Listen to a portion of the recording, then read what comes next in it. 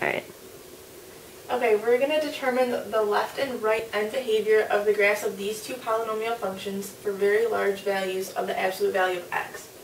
And we're just going to have a little side note that every time we're going to find the end behavior of something like this, you are going to determine that by your leading term, which is a sub n x to the n power. What you're really going to look at is this first term here, when you have your coefficient 6 with your x to the 8th. And since it's x to the 8th and this is even, it's going to act like a x squared function. So it's going to end up looking like a parabola.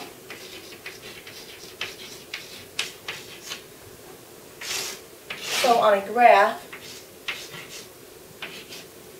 since your 6 is positive and you have an even, positive is going to open up.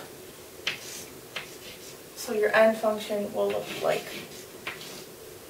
a opening up parabola for that one. Okay, so this one's a little bit different.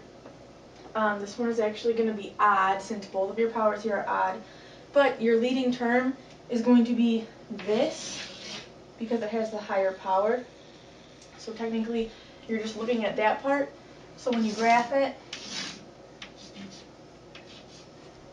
you're going to have your -2, so it's going to be your opposite. But since it's odd, it's going to look like the cubing function.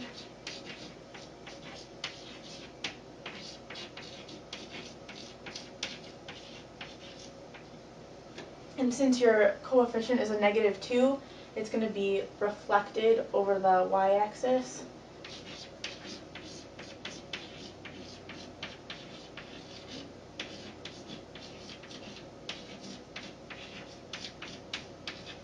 So it's going to look